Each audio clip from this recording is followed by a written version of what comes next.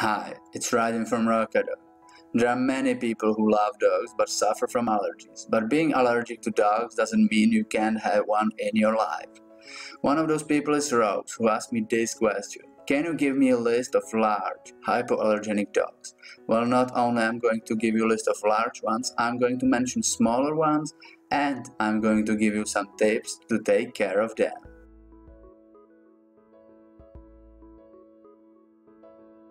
Dog allergy is becoming a common health problem, and more people are looking for hypoallergenic breeds. That's why these dogs are more popular than ever. The truth is that no dog is 100% hypoallergenic, since all of them shed some allergen. But there are some breeds that are better for allergy sufferers. The most known hypoallergenic dog breeds are most often the smaller ones, like Tibetan Terrier, Maltese Terrier, Brussels Griffon, Bichon Frise, or Havanese. Those dogs are great family hypoallergenic companions, but Rose's question was about the large or giant dog breeds. So, let's take a look at the Rocadog hypoallergenic large dog list. Number 5. Bouvier de Flandres. This big teddy bear might look rough, but the truth is, this is a perfect large dog for families that is hypoallergenic.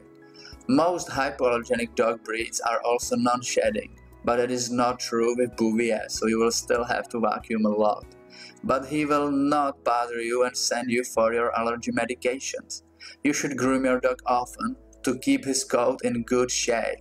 Not only he is hypoallergenic, he is also kid-friendly. Well, in fact, he just loves kids. So again, this is a perfect choice for a large family dog that is hypoallergenic. Number 4. Afghan Hound.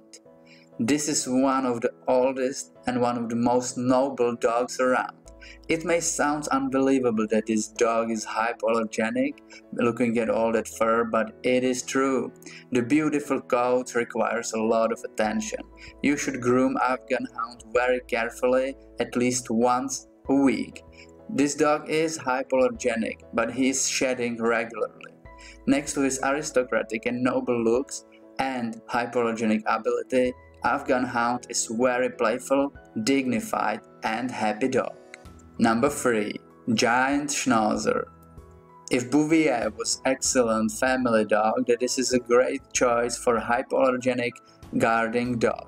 But unlike Bouvier, this is a non-shedding breed, so you do not have to deal with all that fur in your home and in your car. His wiry coat is not only hypoallergenic, but also weather resistant, so he is suitable for living in rainy and winter climates. Regular grooming is essential, including brushing and bathing. You should also groom his beard, so he will not have snacks from his food all day long. In the past, this dog was used as a guarding dog in breweries and butcher shops. So again, this is the perfect choice for a hypoallergenic guarding dog. Number 2. Bergamasco. Bergamasco is non-shedding and hypoallergenic dog breed. During his shedding time, he will lose only few hairs, so it's super easy to keep your home clean. Bergamasco have one of the most interesting coat of all dogs. It is made up from 3 different types of hair which blend together to form the mat. His coat not only protecting him from wind, but also from injuries during fight with predators. His coat also doesn't need a lot of grooming. Only 2 baths per year are required. Number 1. Standard Poodle. I know this is not exactly a large dog, but when someone says hypoallergenic dogs, I imagine poodles. For me, they are synonyms for hypoallergenic dogs, so I have to put them on this list, and they are not that small. Poodles, toy or standard version, doesn't matter, will not trigger allergies, and they are non-shedding dogs. You should groom your poodle once a week with a brush and occasional bath. Poodles are one of the smartest dog breeds in the world. They are eager to please and they are affectionate companions. So if you necessarily don't need a large dog breed and you are okay with medium-sized dog, Poodle is the choice for you. Finally, I would like to say that it is necessary to bath your dog regularly to remove dander. That is why I mention grooming in every dog on our list. It is especially important in larger dogs because they produce more dander than smaller breeds. Regular bathing will keep your allergic reactions at minimum. So as you can see, being allergic to dogs definitely doesn't mean you can't have one in your life. As always, thank you for watching the video.